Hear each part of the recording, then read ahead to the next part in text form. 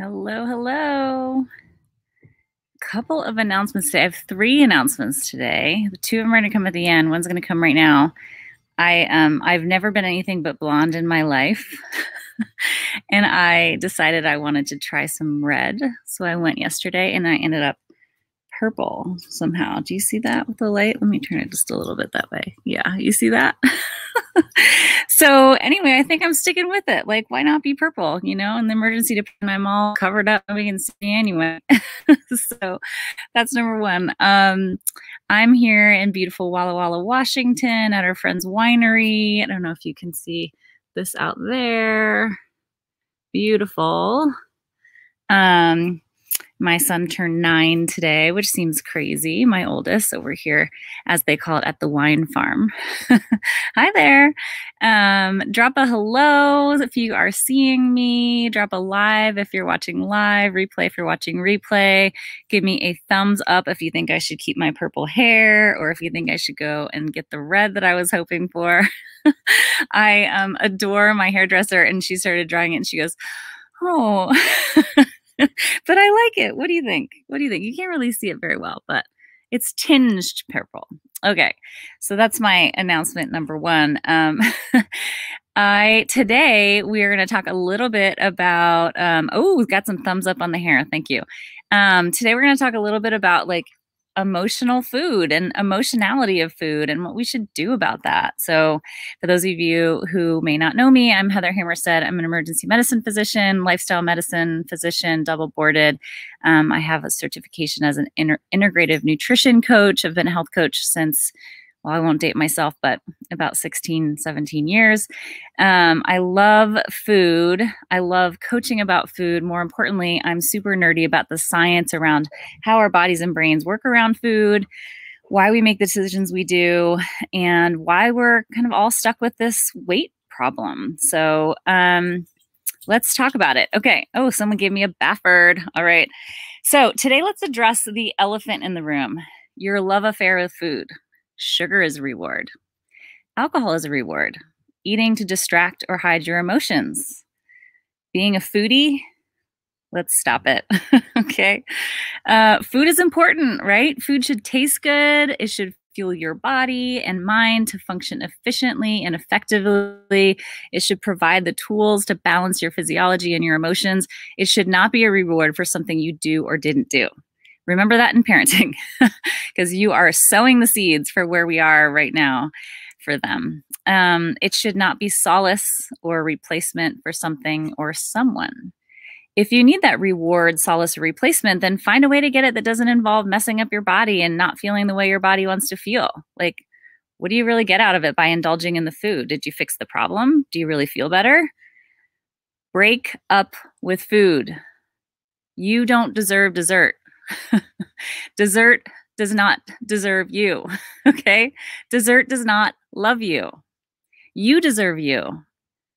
Make the choices you want to make to get the results that you want, not just in weight loss, but for your life, your productivity, your emotional stability, for your whole you, right? It's so commonplace in our culture to glamorize our unhealthy relationships with food. We joke about it, but ultimately, there's a deeper truth there that most of us don't want to face, right? We love food because of what we tell ourselves food does for us. Here's the thing. I'll say it again. Food does not love you. It doesn't care about you at all. It's completely one-sided relationship we have with the foods we love. Food is totally neutral. It's sitting there doing nothing. It's our thoughts about the food that cause us to have trouble with our weight. So to review, pretty common kind of life coaching sort of cognitive behavioral therapy sort of construct. Circumstances are neutral, right? What is around you, external to you, has nothing to do with you, but they do trigger our thoughts, right? Our thoughts about the circumstance are based around experiences you've had before, relationships you've had before, choices you've made before that have wired your brain into a way to create thoughts about that circumstance. Are those thoughts true? They may not be. Could they have been true then? Yes. Are they true now? Maybe not. You are the one who has to decide that. You get to control your thoughts. Your thoughts cause your feelings. Your feelings cause and drive your actions, your inaction, or your reactions. Okay? Our actions or inaction or reactions are what create your results. So, what do you control in all of that? Your thoughts. Food does not love you. You are in a one-sided relationship, just like that boy in high school. Okay? You know now it was best to walk away from that. You will know later it was best to walk away from this. Lots of reasons to love food. It does not love you back. If it is not getting you where you need to go, you need to walk away. Make better choices. Okay? Here's an example. Still warm from the oven chocolate chip cookies from a favorite patient or client are sitting on your desk. You feel and you think and you act and you get a result out of that circumstance, right? Like those cookies did not choose to be on your desk. They did not say, Mary, go give this and put that on that doctor or on that person's desk, right? So you have the choice of the thoughts you want to make. One could be, I love it when she brings these cookies. I was trying to watch what I'm going to eat, but these cookies are irresistible and I deserve them because I've been working really hard today and no one's appreciating me. So these cookies are, I'm going to do this. Okay, so the feeling out of that thought is desire, it's want, it's appreciation, urge to eat, right? You can sit with urges and not act on them, by the way. So then you eat the cookies, and probably not just two, right? At least half a dozen over the course of the day. This is followed by what? Triggering of more thoughts, negative thoughts about myself or going off my eating plan, about shame, about my willpower failing, all those things. All those are all thoughts. They're not real. So the result of that is an erosion of my relationship with myself because I went against what I had decided to do ahead of time. So I continue to think of the cookies as irresistible, and I continue to lose weight, and I continue to think badly about myself, when in fact the cookies were just a circumstance. And I'm the one that put that onto that. So the good news is that those thoughts are optional. So if you don't believe me, it may seem like there's no other way around to think about those cookies, right? If that were the case, then every person in the whole world would think the same damn thing about those cookies. But someone who gets migraines from eating chocolate would have had very different thoughts about those cookies. Maybe something like, those cookies smell good, but I don't want a horrible headache. It's going to incapacitate me for like 2 days. There's no chance of me eating them, right? So in this case, the person has weighed her options. She felt the urge. She delayed the urge. She chose her thought. She recognized that 5 minutes of sugar rush bliss that she's going to get from eating those cookies is not worth the consequence of dealing with a terrible migraine.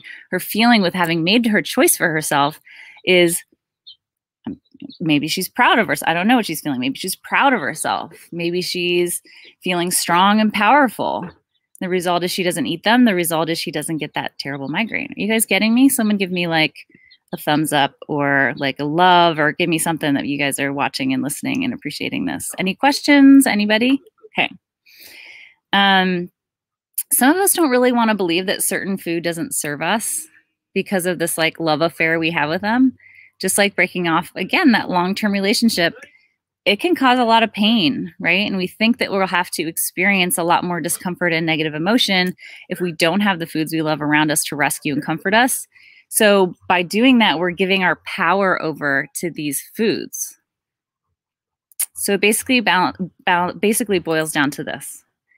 Do you want to keep your love affair with food that you know is not serving you, these highly palatable processed foods that some old white guy with a mustache, as I always call him, in his lab coat somewhere concocted for you to be spending money and fat and overweight and metabolically unwell and hormonally imbalanced and ill? Do you want to keep your love affair with that false food, knowing that the downside is the indefinite continuation of your weight struggle? Do you? Or do you want to not only think about those foods differently, but lose the desire to use them to make your life more tolerable? Do you want to learn how to deal with the issues that you are dealing with, to feel the feelings, to feel the urges, to feel the discomfort, to deal with it, to clear it, to confront it, to, you know, to love it, whatever it is that you need to do, instead of pushing it down with food that you know is not serving your long-term health. Either one is fine, as long as you are fully recognizing and taking responsibility for the fact that you are creating your reality. I completely understand you not wanting to do the work to lose the desire for foods that don't serve you. But if you choose this, accept the fact that if you will likely struggle with food, your weight, and likely your relationship with yourself for the rest of your life. Because this isn't just about food, right? If this was just about food, we would all be over it, right? We'd all know what to do. We just wouldn't eat it.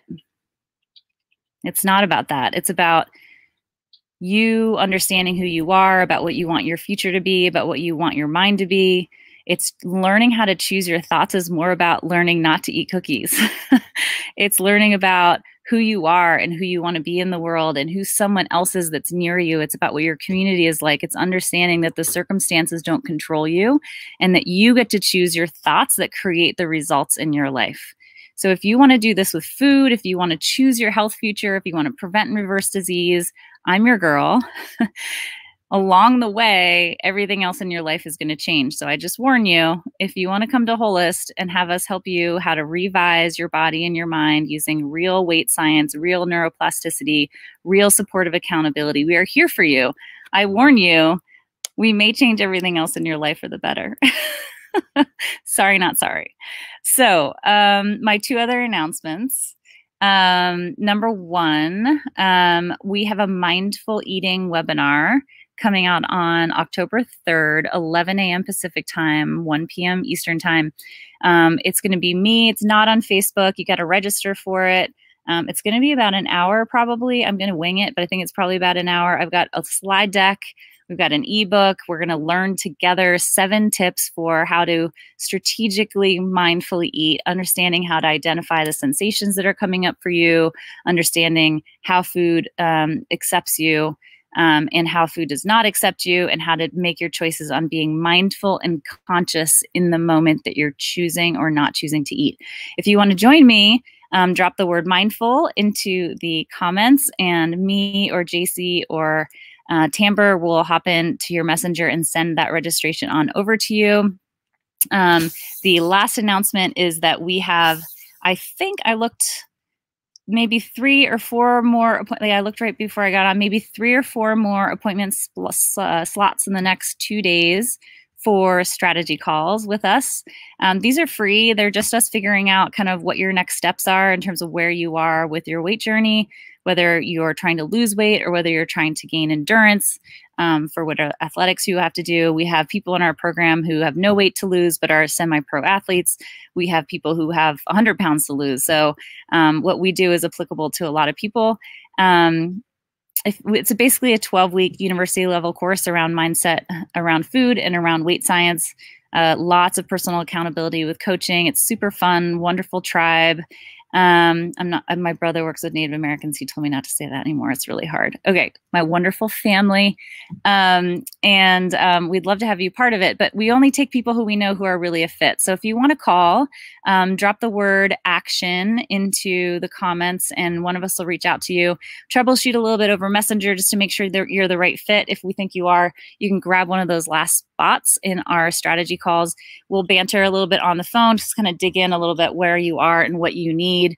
If we think you're a good fit and you find that what we're doing sounds interesting and you're ready to act now and really do the work, we'll bring you in and change your life. So if that sounds good, drop a note, and I'm going to go swim in a heated pool that my dogs are allowed to come into with us for my kid's birthday.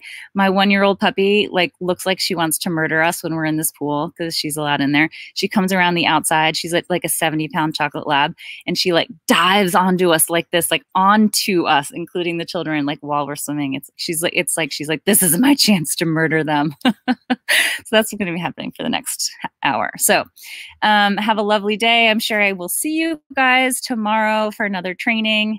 Ciao, ciao.